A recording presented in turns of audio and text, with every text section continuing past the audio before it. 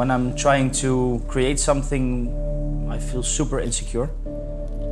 And it's not because you don't trust on your own professionality, but it's more because you always try to look for something you did not do before. That thing you haven't made before, you didn't cook before. It's being very driven, very motivated to become something which I'm not yet.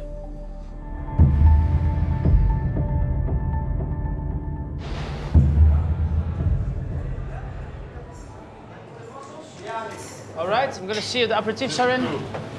35, nee, 18. Jorge? Yeah.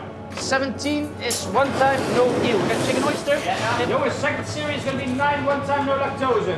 Ja. Hey Gianluca. Ja. Het ziet er goed uit, jongen. Dankjewel. Gelijk inzetten. Volgende, plateau. Ja. Ja, Lofi. Kom. I am Nick. I'm the chef owner of the Jane Antwerp, 2 Michelin star restaurants. I'm an entrepreneur, a very motivated DJ, a loving father, hopefully a good husband. It's a lot, but I so enjoyed to bring all those different things together that for me, I don't think it's too much. Push myself and explore boundaries. And try to always push that a little bit further. Ga je die borden gelijk uithalen, die zien er niet meer uit, die staan al veel te lang uithalen daar. Kerel, dat kan niet, hè? Kan niet, hè? We staan hier te werken met man en macht om iets supermoois mee te geven en jij laat het voor de kloten gaan. Het is fucking kloten, man.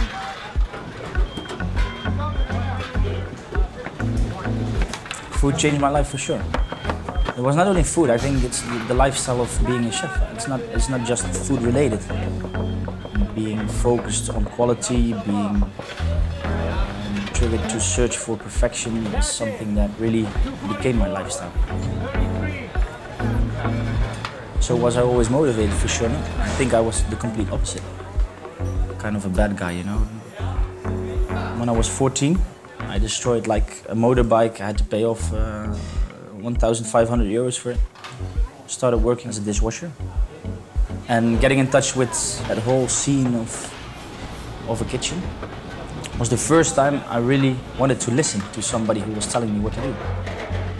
And before that, as a young guy, I never listened to anything, you know. They told me, you do this, and I went the complete opposite direction. And I forced myself, I really pushed myself to look back and think like, you know, if it would stop tomorrow, I can be a happy guy. But that's like very short, because I think also that can create a kind of an arrogance, which is not good. I think you always need to have that kind of uncertainty and insecurity to always keep on looking further and further and dig deeper, you know. And traveling is the oxygen that you need. All those different impressions to really help me create my own signature, my own voice.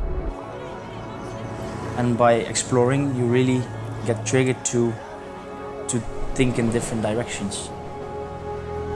And open up for new flavors, to open up for new techniques, to open up for new people. Hello, chef. Oh, Nice to meet you. I'm Nick. okay, hi, Nick. Thank you very much for inviting me to the fish market. Yes. What I like about Japanese food is the fact that it's super focused on just the product. Here people really understand that if you take a product which is so unique or so good or so quality-wise, you just need to put that on a little platform to make it shine. You feel if it's strong or soft? No, strong. Pretty good. It's good. So. On this market, every single fish is an individual product. With us, 4 kgs of sardines is just a box with 4 kgs of sardines. If you can go so selective, that means also that one single bite is a unique bite. Otoro, chutoro, akabami. With us, food is a plate, is a dish. Here, a single bite is that one unique experience.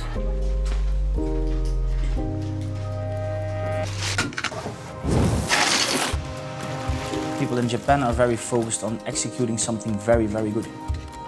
Something that I feel that I need to allow myself more to be like. because at home I always feel I need to be innovating, I need to always look for a next step. And when I come to Japan, I also feel that it's okay to sometimes just do what you do, but try to perfectionate that. 頭のヘッドの方に包丁を押してください。頭の方に向かって包丁を押すか引くか。For me, which is really important, is the mindset of the Japanese people, how they think about food, the Kaizen way of thinking, focusing on improvement. Chef, I have a question. How long have you been studying for this? How long did it take you to learn? 今でも勉強中です。I'm still studying. Still studying, yes. Still learning. Let's try. There is always something to improve, to add. And I think that is very inspiring for me as a chef.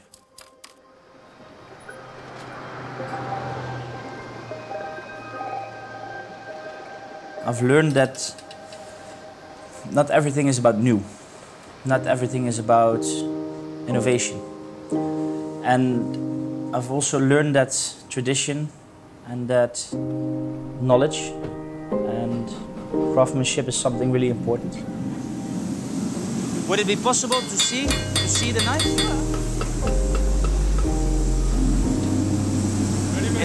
It's hot? All right. And this is going to be my sashimi knife?